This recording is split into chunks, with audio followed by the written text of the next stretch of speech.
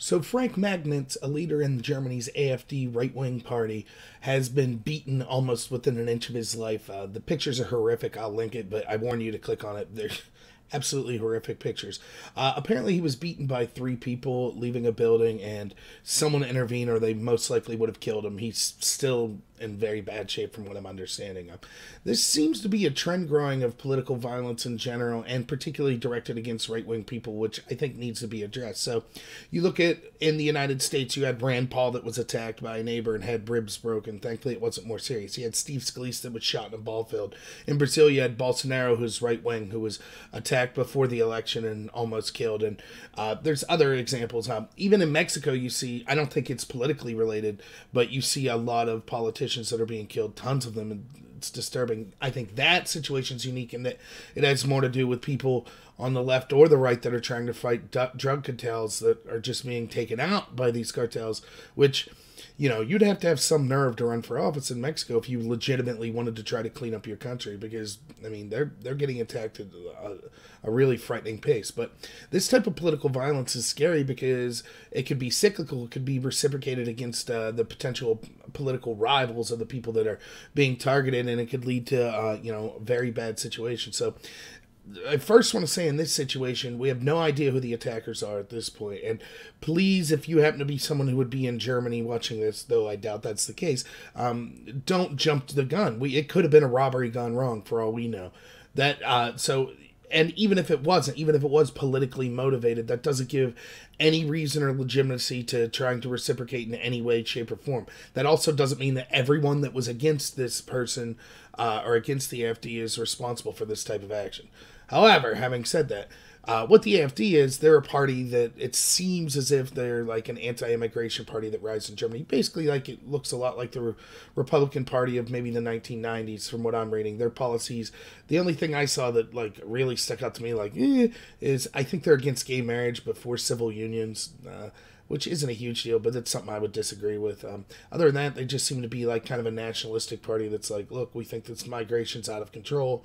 It needs to be dealt with. Though, of course, they're smeared as far right, but there's no evidence given what makes them far right.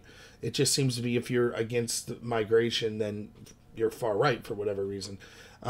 You could find videos on YouTube of when they've had rallies where mass amounts of protesters, including Antifa, show up to try to block those rallies. Now, one of the things that I think is interesting in this story is because they've been smeared as far right and even by Antifa as Nazis, and then this person gets attacked. Again, I'm not saying Antifa did this, but this brings back the question of, is it okay to punch a Nazi? Once you engage in that sort of rhetoric, you're signaling to a bunch of impressionable people that all it takes is for you to declare someone a Nazi, and then it's okay to use violence against them. So the media had this question, is it okay to punch a Nazi? Some places like The Guardian said, perhaps.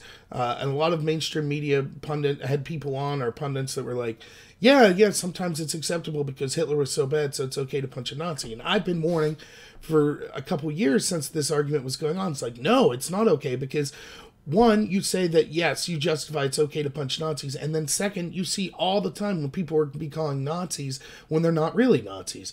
Anyone who's got a right-wing opinion, some people call Nazis. And you see all sorts of people, like Ben Shapiro's been called a Nazi, who's also happens to have won an award, I guess is the word for being targeted by actual Nazis online more than any pundit in a particular year. I think it was like 2015. I mean, he wears a yarmulke. Everything he says is supporting the state of Israel. I don't think he's a Nazi, but he was called that.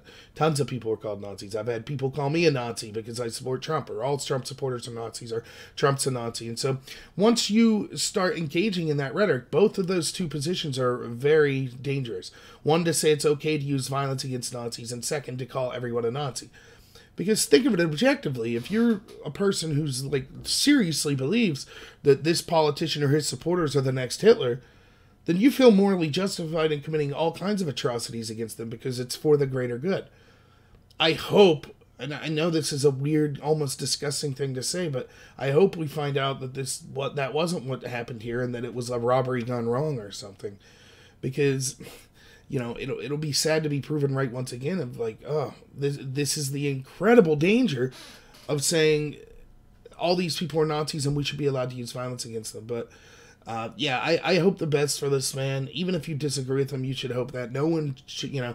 And I see it go the other way also. Like, in the United States, you'll see people that are wishing for the death of Supreme Court justices on both sides so that they could get a replacement. Like, that's terrible. We should not be cheering for violence to be enacted upon or for the death of people, politicians that we dislike. One, because it's immoral. Second, because it, as my video on civility showed, it just makes all of your other arguments seem less credible because you seem bloodthirsty and don't seem civil, so people won't take you seriously. And third, because it's going to escalate. That type of mentality will escalate until we actually do see violence. So, yeah, this is a really tragic situation. Again, if you click the link, the pictures are horrific. So I hope he pulls through, and I hope that there's not a backlash or more political violence that occurs in Germany as a result of this. I think the media should do, particularly those that have smeared people as in Germany, that maybe have smeared people as far right or have suggested that it's okay to attack people that are Nazis, should speak up and come out firmly and say, like, look, it's not if this was politically motivated, that's atrocious. Which I don't read German, so hopefully some of those papers are doing that. So, all right, yeah, if you like this video, please like and subscribe. I'll be putting videos out daily at this point, so have a good one.